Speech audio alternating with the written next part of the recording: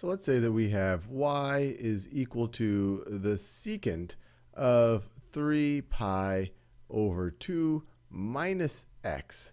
And what we want to do is we want to figure out what dy dx is, the derivative of y with respect to x is, at x equal pi over 4. And like always, pause this video and see if you could figure it out.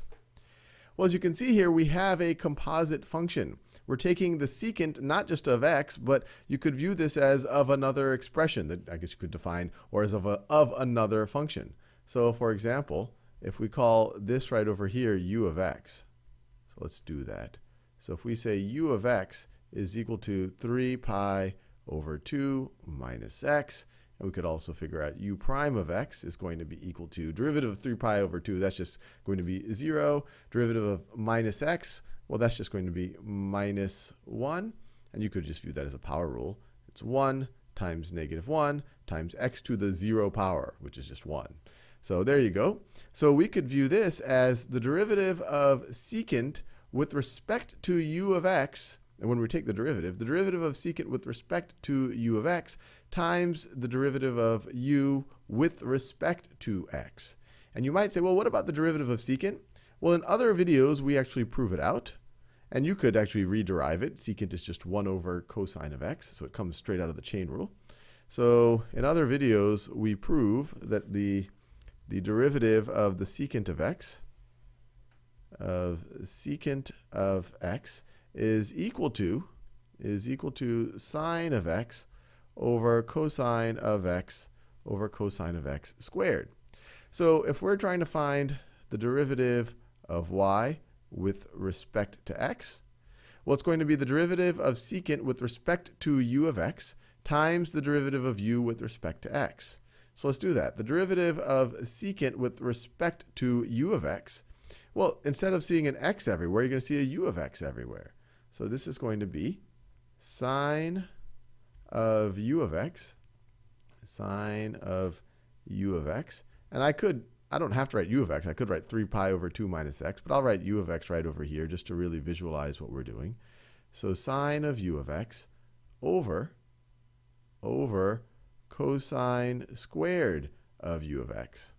Cosine squared. Let me do those parentheses in the blue color just to make sure that you identify it with the trig function. So cosine squared of u of x. So that's the derivative of secant with respect to u of x. And then the chain rule tells us it's going to be that times u prime of x. So what is this going to be equal to? Well, I could just substitute back. This is going to be equal to, I will write it like this, sine of u of x, which is 3 pi over 2 minus x, and I'll fill that in a second, over cosine of u of x squared times u prime of x. U of x is 3 pi over 2 minus x, 3 pi over 2 minus x. And then u prime of x, we already figured out, is negative 1. So I could write times negative 1. Well, yeah, let me just leave it out there for now. I could have just put a negative out front, but I really want you to be able to see what I'm doing here. And now we want to evaluate at x equals pi over 4. So when that is equal to pi over 4. So let's see, this is going to be equal to sine of, what's 3 pi over 2 minus pi over 4? I'll do that over here. So if you have a common denominator, that is 6 pi over 4. That's the same thing as 3 pi over 2 minus pi over 4. Minus pi over 4 is equal to 5 pi over 4. So it's sine of 5 pi over 4. 5 pi over 4 over cosine squared of 5 pi over 4, and then times negative 1. And I could just put that out here. Now, what is sine of 5 pi over 4 and cosine squared of 5 pi over 4? Well, I don't have that memorized, but let's actually draw a unit circle, and we should be able to figure out what that is. So a unit circle, I try to hand draw it as best as I can. Please forgive me that this circle does not look really like a circle. All right. Okay. So let me just remember my angles. So I in my brain, I sometimes convert into degrees. Pi over 4 is 45 degrees. This is pi over 2. This is 3 pi over 4. This is 4 pi over 4. This is 5 pi over 4. Lands you right over there. So if you wanted to see where you intersect the unit circle, this is at the point, your x-coordinate is negative square root of 2 over 2, negative square root of 2 over 2, and your y-coordinate is negative square root of 2 over 2. If you're wondering how I got that, I encourage you to review the unit circle and some of the standard angles around the unit circle. You'll see that in the trigonometry section of Khan Academy. But this is enough for us because the sine is the y-coordinate. It's the y-coordinate here. So negative square root of 2 over 2. So this is negative square root of 2 over 2.